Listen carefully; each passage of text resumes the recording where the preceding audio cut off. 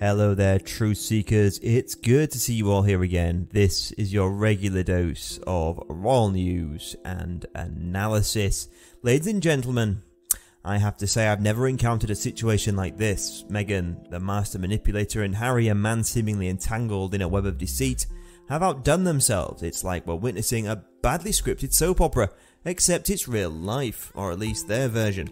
But whoa, hold on, before we get started, become an official member of the community, subscribe and ring the bell to stay in the loop and rock out with us.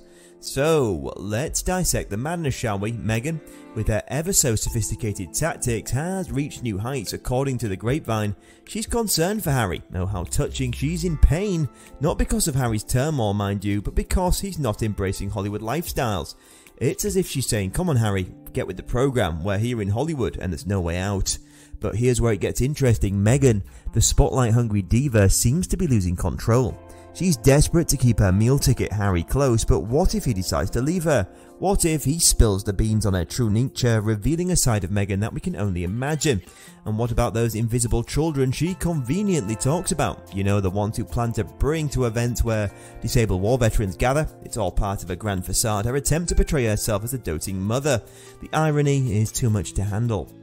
Now let's talk about her audacity at public events. She shamelessly pushes her way to the forefront, grabbing microphones and attention as if she's the sole reason people attend the event. Her blatant disregard for those are not only appalling but a testament to her delusions. But what truly baffles me is her persistence.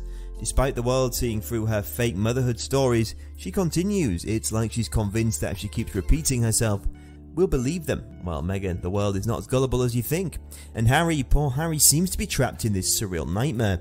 He's become the puppet in Meghan's hands, dancing to her manipulative tunes. One can't help but feel sorry for him, caught in a situation where he's scared to upset the woman who controls him. In the end, Meghan's antics are like a poorly written comedy routine. Predictable, repetitive, and utterly unbelievable. We can only hope that one day Harry will find the strength to break free from her grasp, allowing us all to witness the downfall of this astonishing facade. So what do you guys think about the news? Let us know in the comments, and we'll see you next time for more royal news and analysis.